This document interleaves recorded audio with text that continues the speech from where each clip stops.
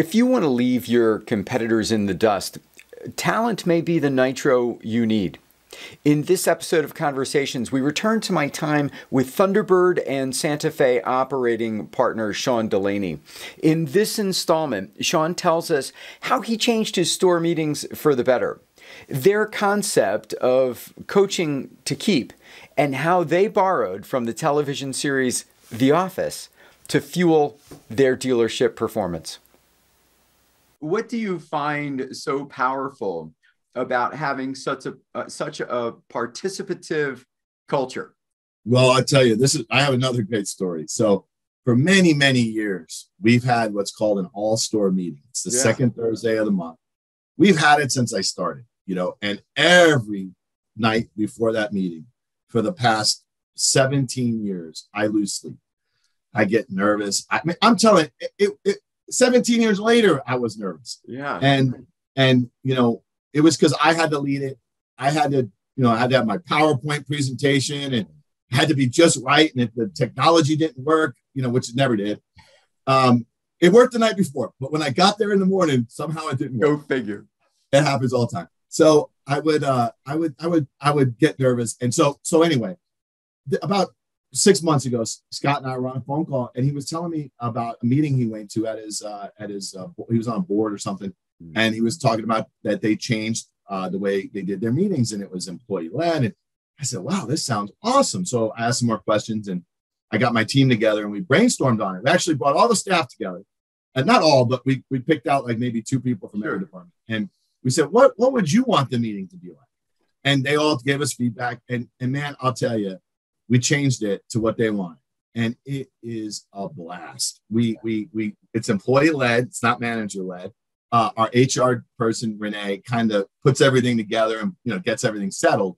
But, the employees get up and they tell stories. They tell about like why it's the best job ever. What happened this month that was great for them. We've had employees talk about the fact that we give them time off for, if they have kids that are, because of COVID, kids that have to stay home. We've made alternative plans for them. And then, people that have gotten sick, that our benefits have kicked in and helped them a lot, and all sorts of stories. I mean, it goes on and on, but it's all employee led. But the coolest thing we have music playing, and we have burritos. I got to feed everybody. Got 2 things. You got to feed everybody. You got to hand out cash. So if our departments hit goal, each person gets $50. Yeah. If all departments hit goal, they get 100. And you hand out some cash, and then you read all the kudos from the customers, and all of our customer service things that come up on Google, and our CXI from Harley. We read those out, and then we put them in a big pile, and we pick out 5, and everybody gets $20. Those 5 winners get $20, and that's money. And the coolest part though is we start giving out awards. So we only used to give out 1 award. We used to give out top hog, and you only had 1 winner.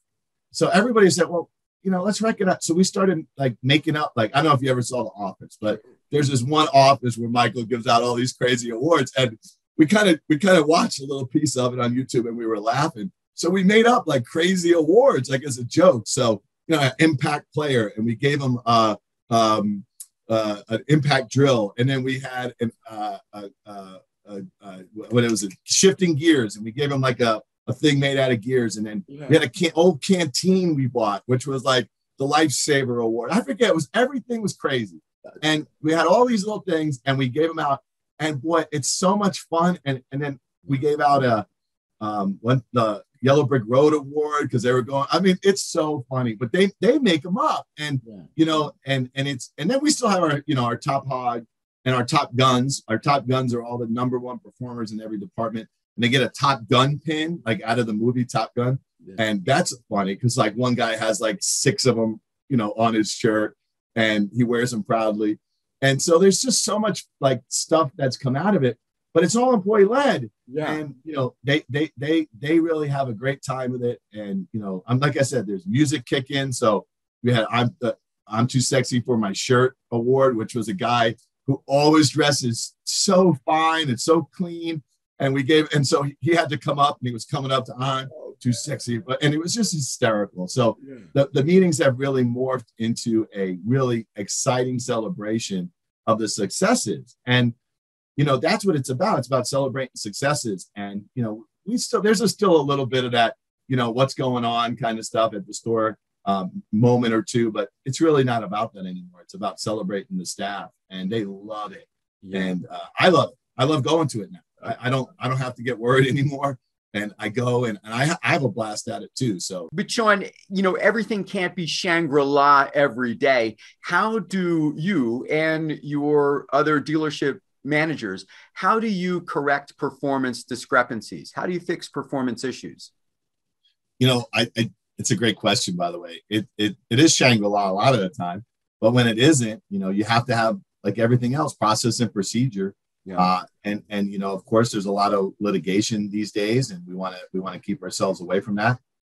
We have what's called coaching to keep, and we talk a lot about that. We have regular quarterly meetings with our managers where we do lunch and learns, we call them, and we buy lunch, and they come in, and our human resources director, Renee Dixon, she's awesome, retired military from the U.S. Air Force. She did human resources for the Air Force, and she came to work for us because of our organizational health and our core values.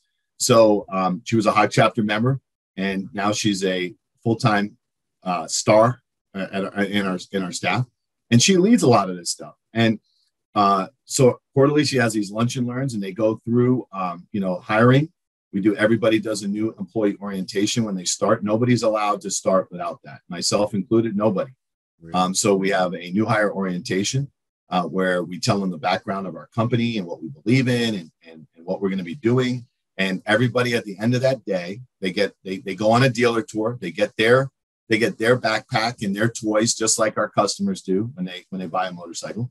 And they get their stuff, and they go over and they ring the bell, and we welcome them to the family, just like we welcome customers to. Yeah. And they have to ring the bell, and we take pictures and share it. And they now become family members of our store. And then that's the starting point. So you always got to start with a great orientation, I believe. Yeah. And then we do 30, 60, 90s, where we review people at 30 days, 60 days, and actually it's 30, 60, 80, because at 90 days you get into some unemployment situation. So at 80 days, we want to give them that one last review and tell them how they're doing performance wise. And I'm just, we are very goal driven. So we set the bar with people when they start as to what's expected of them. They have to make so many phone calls, and they got to do so many of this or that, whatever. They know what's very expected of them. They have job descriptions. And so we bring them on board. Very, very important. They go through a complete, which is a compliance, online compliance. So they know what, what compliance is, and they have to do our handbook review and all that kind of stuff. And then when they're started, like I said, 30, 60, 80. But let's say we do have a situation. So we want to train our managers of how to deal with those situations that arise. So of course, everything is a written warning, written write-up, written termination, signed.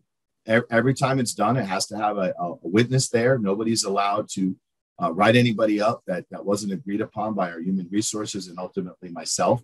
And we want to make sure that it's a fair to both sides, and we looked at it both ways. And then let's say we are going to do a written warning.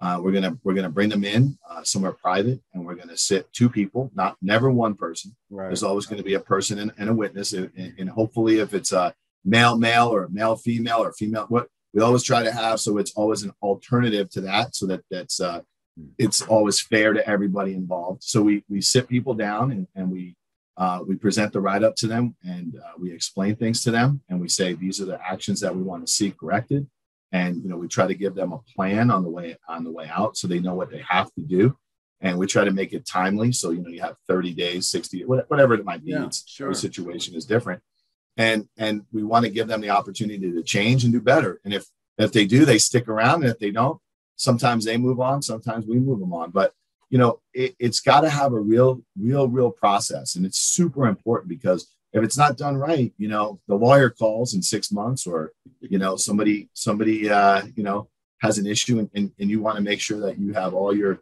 paperwork right and the file is correct. And every email that's been sent back and forth between human resources and a manager is now in play.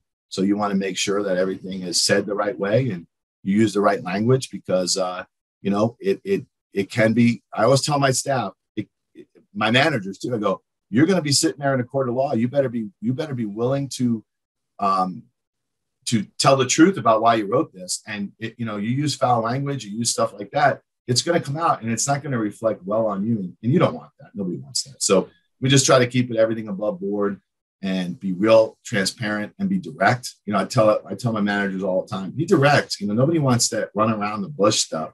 Just be direct, be kind, but be direct. As you can see, Sean and his crew invest time, energy, and planning into finding, attracting, developing, and retaining talent. I don't know about you, but I've never seen a business that has happy customers and unhappy employees. When you invest in your people, their lives improve, your life improves, and your dealership improves. More to come with Sean Delaney. Until next time, go sell something, will ya?